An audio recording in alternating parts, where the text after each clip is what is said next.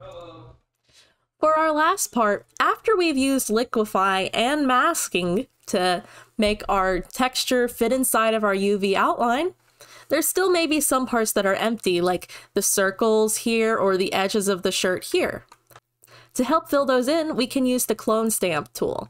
First, let's make a new layer. This is going to have all of our cloning on this layer. Next, let's go to our clone stamp tool. It's going to look like a little stamp. On the clone stamp tool, make sure the sample is set to all layers. This means it'll take from whatever you're looking at instead of only the layer you're using. So all layers, the clone stamp tool will let us copy and paste using our image as a brush.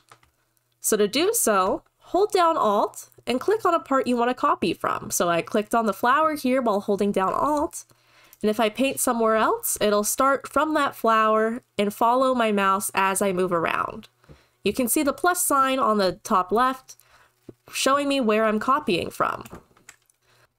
Using this, I can Alt-click on the bottom of the sweater and paint in some of the missing parts.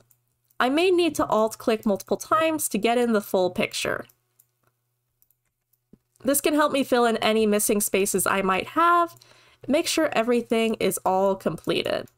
I recommend sampling from a lot of different places just to kind of cover up the fact that it's copied. Now for the big circle here, I'm going to Alt-click on the black area and use this part of the texture to fill it in.